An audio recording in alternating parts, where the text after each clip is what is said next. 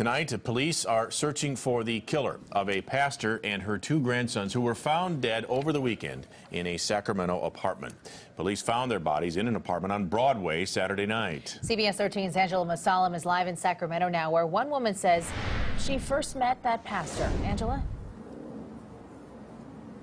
Well, Sam, Christina, this is one of many homes that Pastor Christine Lucas visited during her time as an advocate for mothers and their children. Today, we spoke with Sasha Vogt, one of those mothers who calls the pastor her guardian angel. This itty-bitty place, I lived with 5 kids.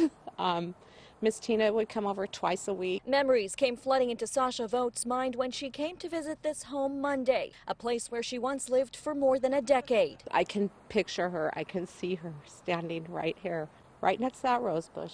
Vogt says Pastor Lucas was working for Sacramento County's Head Start program when she met her. She worked with me from the time I was pregnant with my 3rd child. That was a time in my life when I was trying to get some structure. Vogt says she was living with an abusive man who used to beat her children until Pastor Lucas stepped in. She was always just a shoulder to cry on. And she's going to be missed. Diane Lestrick is a close family friend of the Lucas family. She says Pastor Lucas was like a mother to her and a rock. The wisdom that she had, that she poured into me, that helped me to know that I can make it, that I can stand. Denzel Williams grew up with Marquise and says he remembers him always being full of joy. If he was down for you, he was down for you, and he loved you. Grieving family members did not want to speak with us on camera Monday, but said James had just graduated from Heritage Peak Charter School in Sacramento. Marquise was working for the Conservation Corps and was a father to a little girl.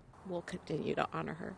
Vogt now works for Yolo County's Head Start program to help mothers and their families the same way she says Pastor Lucas helped her family.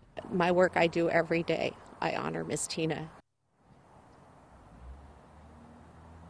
Such a tragedy to hear a family of such great faith killed. Police still searching for whoever did this, and we're getting word an autopsy could be scheduled for sometime tomorrow to determine how the 3 family members were killed.